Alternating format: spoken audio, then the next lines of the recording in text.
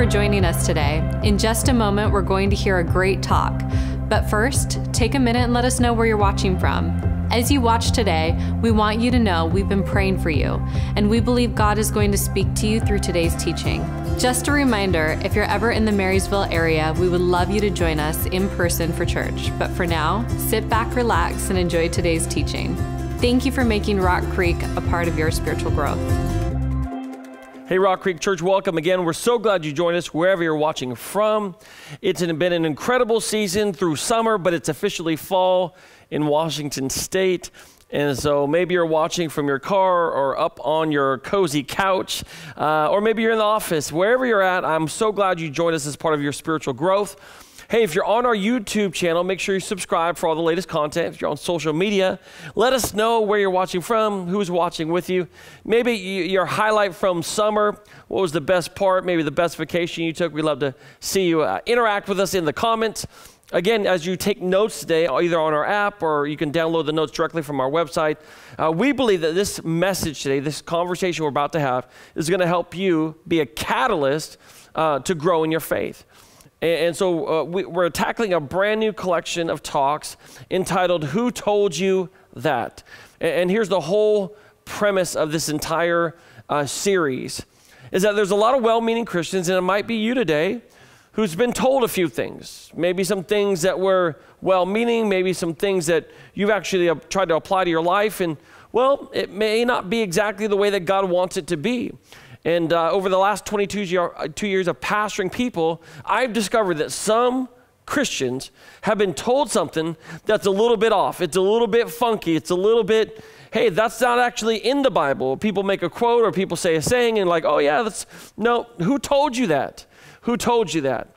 And so as you join us in this September season, we're going to be tackling some of those things of who told you that about parenting, who told you that about your relationships, who told you that about life, who told you that's how it works in the gospel. And I hope that today as we launch this series, you'll join us every weekend. You'll join us and it'll be a part of your spiritual growth. I want to encourage you to show up on a weekend in person if you can make it. If you live within our facilities here in Marysville, here's your personal invitation. We have so many fun things happening in this season, whether it's amazing kids event or today's Jersey weekend. As you can see, I'm in my favorite team, the Lord's team, the mighty Seahawks. And so representing for them in this season, we're believing Super Bowl is on its way in Jesus' name. And so as we tackle today's conversation, really let me just give you the upfront thought. Who told you that there are no second chances?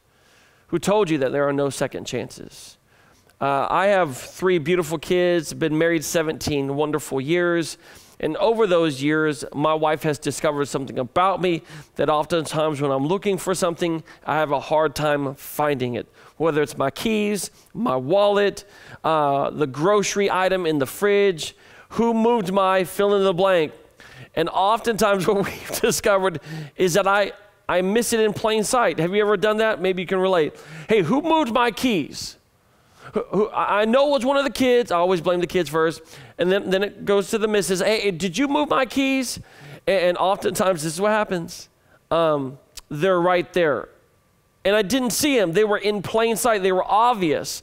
The wallet. Who moved my wallet?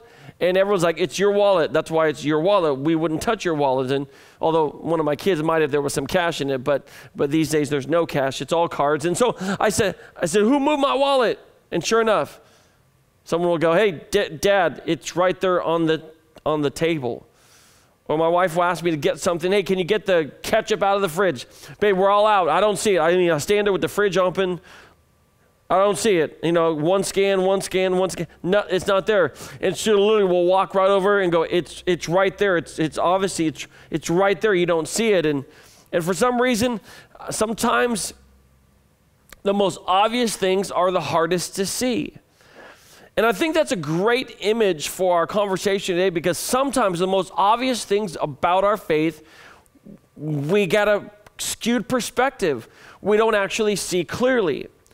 And so as we tackle this idea that who told you there are no second chances, on the surface it should be obvious that God's grace makes available second chances, but a lot of people, and it might be you today that may be raised in a certain denomination or a certain kind of theological background that said, man, grace is grace, but man, don't make it greasy grace. Like, hey, God is long-suffering, but he's gonna, he ain't that long-suffering. And there's not a lot of second chances when it comes to your theological preferences. And I'm just here to tell you, who told you that? Because as we're gonna see today, in the life of a guy named Jonah, that God is the God of second chances. And we could take weeks to talk about all the amazing, what I call trophies of God's grace, whether it's Abraham, Moses, Joshua, Peter, Mark. You go through the Old and New, there's all types of incredible figures, Rahab. There's incredible people that God uses in significant ways who what I call trophies of God's grace. That means they got a second chance. Yet oftentimes as Christians, we think God is out there and he's like, man, you messed up and you're done. Once and done. And that's just not how it works, because the question is, who told you that? Because as you're going to see today in the scripture, in God's word, the Bible tells us that he is a God who is loving, gracious, kind, patient, long-suffering. He's able to bear with our humanity, and he is a God who gives second chances. But not just second chances, he is a God who gives new beginnings. 2 Peter, out of the Message paraphrase, says it this way: don't overlook the obvious here. Don't overlook it. It's in plain sight. If you'll just see it clearly today, don't overlook the obvious, friends. With God, one day is as good as 1,000 years, 1,000 years as a day. God isn't late with his promise as some measure lateness. He is restraining himself on account of you, holding back the end because he doesn't want anyone lost. He's giving everyone, here it is, space and time to change. Isn't that a good word? God is giving you and I space and time to change. He's giving us not just a second chance, but chance after chance after chance, and he's given us a new beginning. And so the end of our life is not here because he's giving us space and time to change. And if you're a Christian, he's giving you space and time to be more like Jesus. Lamentations says it this way in chapter 3, yet I still dare to hope when I remember this, the faithful love of the Lord never ends. His mercies never cease. Here it is. Great is his faithfulness. Because why? Because his mercies begin afresh each morning. That means they start over. That means when you don't get it right, they start again. When you don't do what you're supposed to, it starts again. When you slip and fall, he picks you back up. When you totally blow it and you mess up, he gives you a fresh start, a clean slate, a pardon for your sin. Who told you that there are no second chances? We don't see that in Scripture. Yet oftentimes well-meaning Christians live life in such a way and orient their life in relationship with God in such a way that it feels like, man, I don't get a second chance. I've gone too far. I've done too much. I am still struggling with my past, even though I'm supposed to be new in Christ. And I'm just here to tell you, the Lord is faithful. He's great in his faithfulness. His mercies are new every day. Who told you that there are no second chances? We see this again, incredible story in the life of Jonah. Jonah was this prophet for God in the Old Testament, and God was asking Jonah to basically go to a place, a city, a people called Nineveh, and basically tell them, hey, the way you're doing life, it's not God's best for you. And if you don't watch it, God's going to bring judgment on you. Like, who wants to deliver that message? Hey, by the way, y'all are outside of God's best, and if you don't shape up, he's going to ship you out. And so Jonah wasn't so sure if this is the assignment he wanted to accomplish with his life. He kind of wasn't really into it. he really wasn't wanting to deliver that message for a variety of reasons, one of which the city of Nineveh was known to be harsh and warriors, the Assyrian. I mean, they were battle ready. I mean, you come to their city and they're going to mess you up. It's the place you don't want to be when it's dark out at night. You know what I mean? The back alley, they're going to get you. Nineveh was not a friendly place. And so to go to a place of hostility, of war, of terror, and deliver the message, hey, by the way, if you don't start following the one true God, Jehovah, he's going to take you out. He was like, no, thank you. I'm not doing that. And so we see this begin to play out in Jonah's life.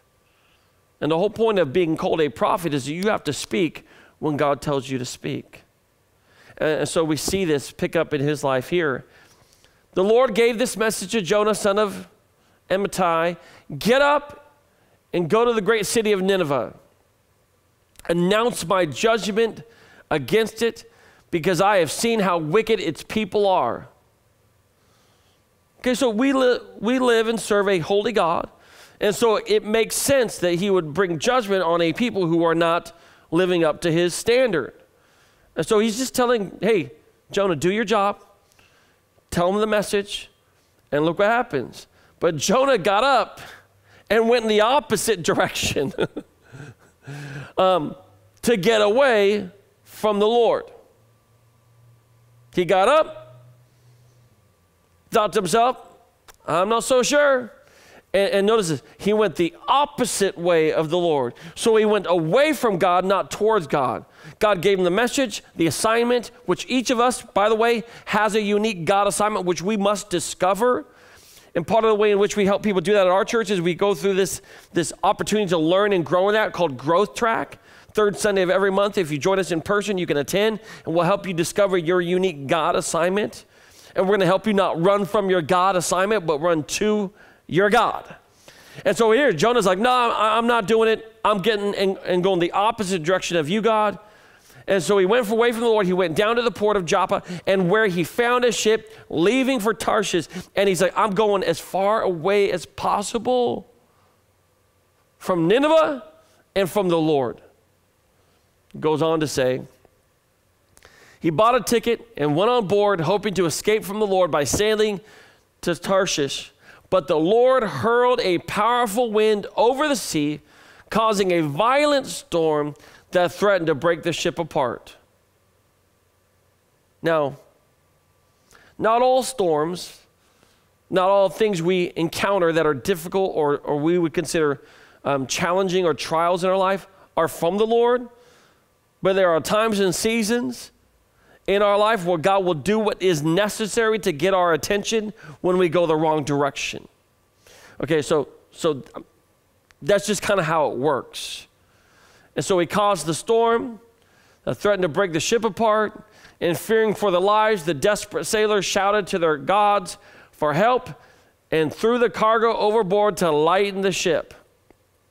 So notice the sailors weren't serving the one true God, Jehovah, the one that Jonah was running from. They just like, hey, tell all the gods, anyone got a God? We want to, let's appease them. Let's throw some stuff overboard. Let's shout to them because like we're about to die. We're about to lose our life, and they had no reason why except for, man, there's a storm, and it's a mess. But we understand now because we're reading it that it was God trying to get Jonah's attention. But the funny thing is, whenever we make a bad decision, there's some results that come with those bad decisions. And let me just set the stage for us today, because a lot of us think we are the summation of our bad decisions. And it starts oftentimes as a young child, and as we grow older, we don't recorrect of who told you that you are the sum of your bad decisions. The other day, my son made a bad decision, and they were playing a game, and it was a game that he should have been more careful with, and basically his brother ended up hitting his head and swelled up and didn't have a concussion, thank God. But I said, hey, man, that was a bad decision. He's like, I'm such a bad kid. I always make mistakes and always, just went off and off and off. And I said, hey, listen, you are not the sum of your bad decision, but you made a bad decision. And so here's what I want to tell you today. You're not the sum of your bad decisions, but some of us, we've made some bad choices. Some of us, we've gone the opposite direction of God. Some of us today watching, we've been running from God, and now somehow you started watching Rock Creek, and I'm just here to tell you, God is after you. God's after you. And he'll do what he has to do to get your attention. But oftentimes, what I've experienced, and maybe you have too, that when you make a bad choice, the first instinct is actually not to go to God, it's actually to withdraw. To like withdraw from God. Look at Jonah says, but all this time Jonah was sound asleep down in the hold. So here's the deal. Storm coming, ship shaking, and here Jonah is trying to hide downstairs in the hold, the bottom of the ship, with no intention of addressing the issues, withdrawing from life, withdrawing from God's presence, withdrawing from his assignment, withdrawing from people. So oftentimes, because of the shame and guilt associated with our bad decisions, what comes natural to our humanness is to withdraw from people, to withdraw from God. And I just want to help steer you a little bit that that's not the way that God intended for you to do when you make a bad decision. Because who told you that there are no more second chances? I think the next thing we see is that we see this denial and blame game, which is like, it was them. They made me do it. I mean, in Jonah's case, you could probably think like, if the people of Nineveh weren't so bad, this would be a lot easier of an assignment.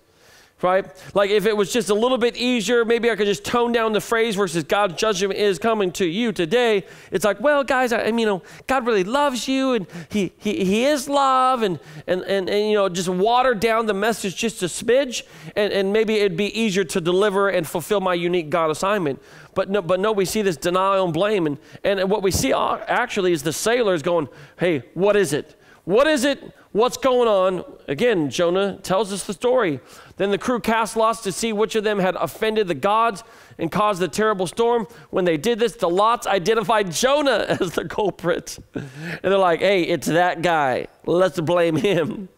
And so why has this awful storm come down on us? They demanded. Who are you? What is your line of work? What country are you from? What is your nationality? And Jonah's like, I ain't answering any of those questions. Well, I might answer a few, but I'm going to blame everybody else for my issues. And this doesn't seem too far off from our culture today. You make a mistake, people want to cancel you, people want to drag you through the mud, and then we blame everyone else. Well, I'm just a victim of my environment. I'm just a victim of my bad parents. I'm just a victim of a bad boss. I'm just a victim of inequality in whatever realm you think it pertains to you. Gender, identity, race. It's like, hey, it's everybody else's fault but me. When in reality, just like Jonah ran the opposite direction of God when God had given him assignment. And so here's what I want you to know. If you run the opposite direction of God, you're going to come to a place where you don't want to be around people. It'll be everyone else's fault that you are the way that you are. And I'm just telling you, in Christ, there is no victims. We have victory. So who told you when you make a bad decision, there are no second chances? Who told you that when you blow it completely in your marriage or with your kids or in your work or in your faith, that you go, I'll never go back to that pattern of sin and struggle. And here you are finding yourself again back on the same pattern. Who told you that there are no second chances? We are a product of our decisions, but that's not who we are if we're in Christ. And I think the next part of Jonah's story, and maybe you can relate to this, is that we actually see what's called a partial confession. So like, hey, who are you? Where are you from? What do you do for work? and Jonah's like, well, here's his answer. I'm a Hebrew. And I worship the Lord, the God of heaven who made the sea and the land. So finally, we see this partial confession, this half-truth. It's like, yeah, I'm a Hebrew. I worship the Lord. And the reason why the storm is away, because he controls it. And that's what happens when we make decisions. We kind of go halfway instead of owning the outcome. I think one of the greatest things we can do as Christians, as people of faith, is to own our bad decisions and not let them be the sum of our life or our identity, but own it. Yeah, man, I blew it today. Yeah, man, I got back in that pattern of sin that I said I wouldn't get in, and it's my own. I'll own it. I'll own the outcome. And I think when you can evaluate honestly where you're at, you can actually move to where God wants you to be. But sometimes as we make that confession, it's not the full truth, because the full truth is the reason why the storm came is because God was trying to get Jonah's attention because he was disobedient to what God had called him to do. And so then we move from this. If we get a partial confession instead of a full confession, we get what I call this overreaction. And so we go overboard, because look what happens in Jonah 1. He says this, and since the storm was getting worse all the time, they asked him, what should we do to you to stop the storm? Hey, he says, throw me into the sea. Throw me into the sea, Jonah said, and it will become calm again. I know this terrible storm is all my fault. It's all my fault. It's woe is me. I'm such a bad person. I keep making, just like my son, Jonah was the same way. I'm just a bad person. I'm just the way I always will be. My mama was this way. My daddy was this way. And this is the way I'm going to be. And I keep struggling. And I want to get free, but I keep going back to the same. Just throw me into the sea. It's all my fault. And so he got thrown in that sea. And whatever you believe about the Bible, we believe the Bible is true. It's infallible. It's without error. And so we see this miraculous intervention from God Almighty through creation in Jonah's life. So they throw him over, but look what the Lord did. Now the Lord arranged for a great fish to swallow Jonah, and Jonah was inside the fish for 3 days and 3 nights. And if you're a Christian watching it, you see this future foreshadowing, this glimpse into the life of Christ. This life of Christ. Christ was buried 3 days and rose again. And so we have a beautiful picture to look back and go, oh my gosh, Jonah doesn't even realize what's about to happen, but we know that God is going to use this to get his attention. So the Lord swallowed up Jonah. I say, listen, if you want to run from me, I'm gonna get you anyways. And so it's a beautiful picture of God's grace at work in Jonah's life. And I'm just here to tell you, if he worked in Jonah's life, he wants to work in your life. If Jonah tried to run from God and God's like, nope, you're not running from me. I'm coming after you. You're mine.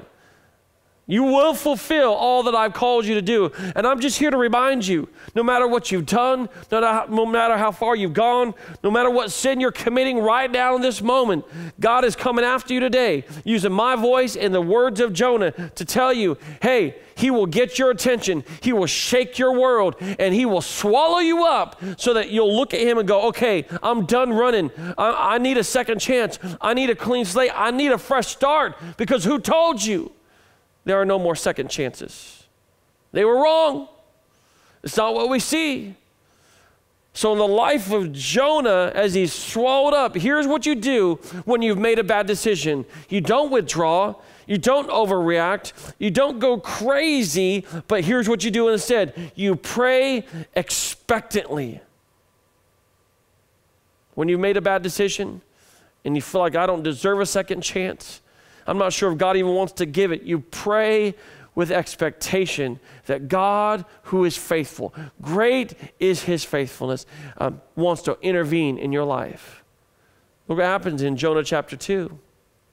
Then Jonah prayed to the Lord his God from inside the fish, and he said, I cried out to the Lord in my great trouble. I cried out to God. I prayed to God. I lifted my voice to God in worship and in prayer, and I prayed with expectation that God, you'll deliver me. God, you'll speak to me again. Who told you there are no second chances? You know what Jonah was asking for? A second chance. Jonah was asking for another opportunity. Swallowed up with no place to go, and it was him and God wrestling, and it was him crying out to God, give me another shot. I'm in trouble. And here's the good news, church. When you're in trouble, the go-to is G-O-D. It's God. And as you cry out to him, I think we learn from Jonah's life in a very unique way that you must also embrace your reality. Embrace reality like, hey, God, I'm crying out to you. I blew it. I didn't follow your word. I didn't follow your path. I got on my own way. I got in the way of your way. And I've been doing my own thing. And so you must embrace where you're really at. Look what happens in Jonah chapter 2. You threw me into the ocean depths, and I sank down to the heart of the sea. The mighty waters engulfed me. I was buried beneath your wild and stormy waves. Then I said, O Lord, you have driven me from your presence, yet I will look once more toward your holy temple. Now isn't it interesting? You drove me. You've driven me from your presence. No. Jonah did that. Jonah went the opposite direction of God. Hey, I'm just here to tell you, if you've gone the opposite direction of God, God is looking for you.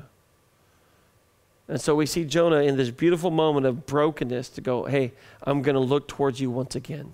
I'm going to look towards the holy temple, the place where God's presence dwells again, because I know you're the God of second chances. I know you're the God of new beginnings. I know you're the God of great faithfulness. So in a moment of bad decision, of falling apart at the seams, swallowed up, Jonah goes, I blew it. This is what's really going on. He's crying out to God. He's praying with expectation. He's asking God, hey, here's what's really going on. And then he moves to this beautiful place of what I call faith or trust. Trust in what? Trust that God is still working. Trust that God is not forgotten.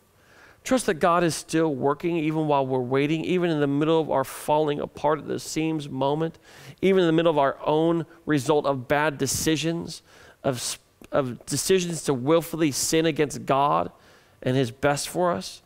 We must trust that God is still working. You know what we must trust? That he's the God who gives second chances.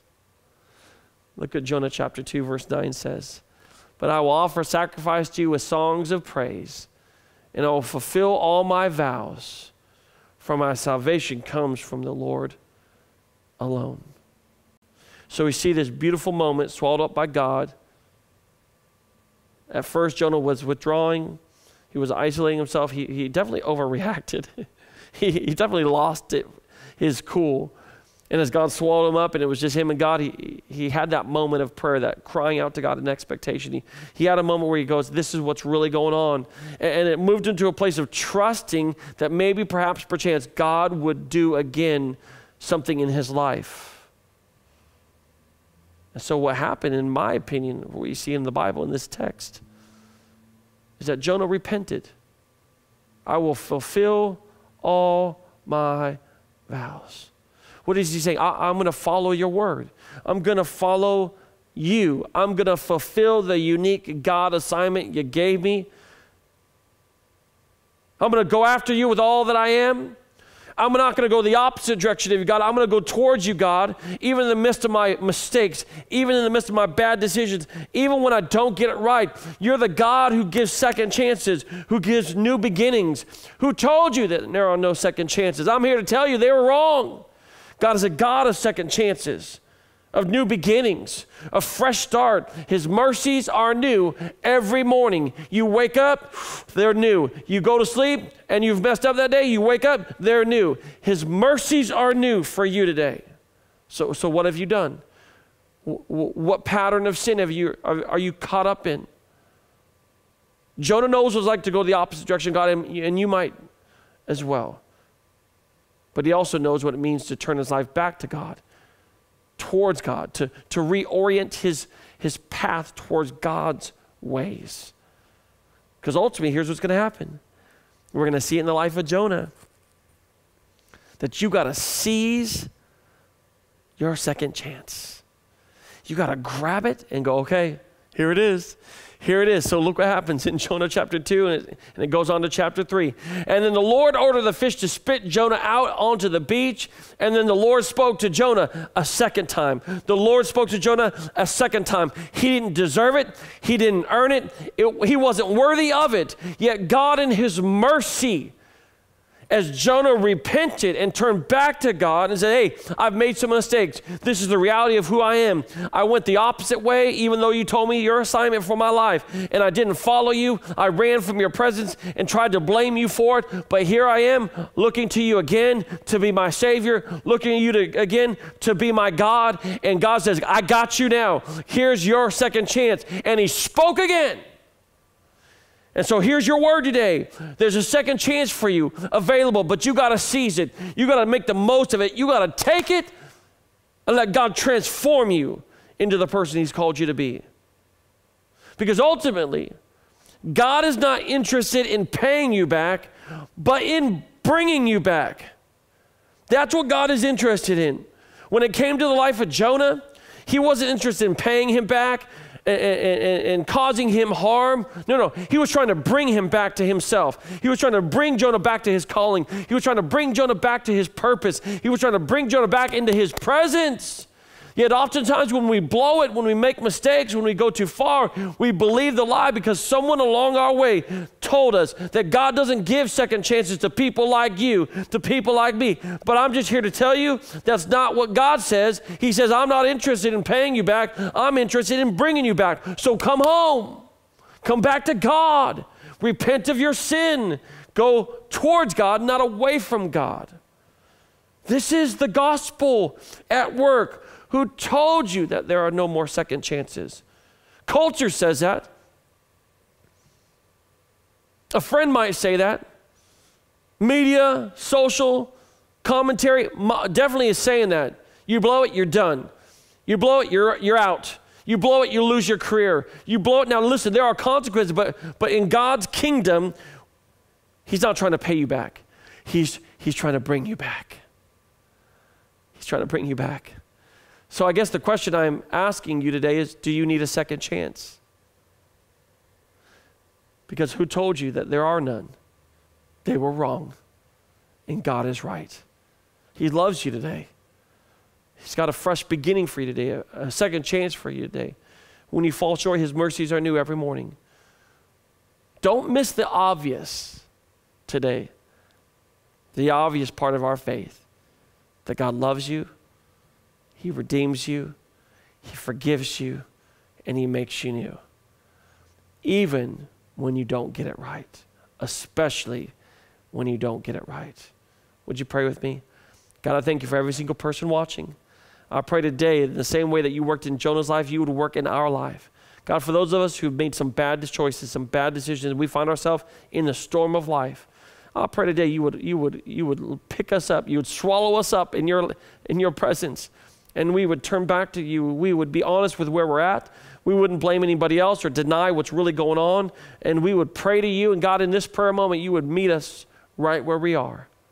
And so I pray for every single person who felt like they've gone too far, they've done too much to deserve a second chance. And that's the great thing about God's grace, is that we don't deserve it, but you give it anyway. So I pray your grace to invade every heart of every person watching today. We thank you for your mercies that are new every morning. We thank you for the blood of Jesus that washes us clean and cleanses us from all unrighteousness. And I pray today a sense of that in our hearts for every person, in every marriage, for every mom, for every dad, for every parent. We thank you for that fresh grace, for the second chance that we all need sooner or later. In your mighty name we pray, Jesus. And everyone watching said amen. I'm so glad you joined us again as you take your next steps today. Look for the link. We love to help you walk out your faith. Groups are launching, signing up today so you can get on registered, sign up for a group, join us online as always, and we'd love to see you in person for one of our weekend services, 3 times to choose from. All the details are on the links. As we end today's time together, I would love for you to consider prayerfully partnering with us financially. Your giving is making a difference. As always, we tell people, ask God what to do and then do whatever he says. Thank you for your generosity. Thank you for helping accelerate the vision that God is writing in this house called Rock Creek. As always, you're doing better than you think. God bless.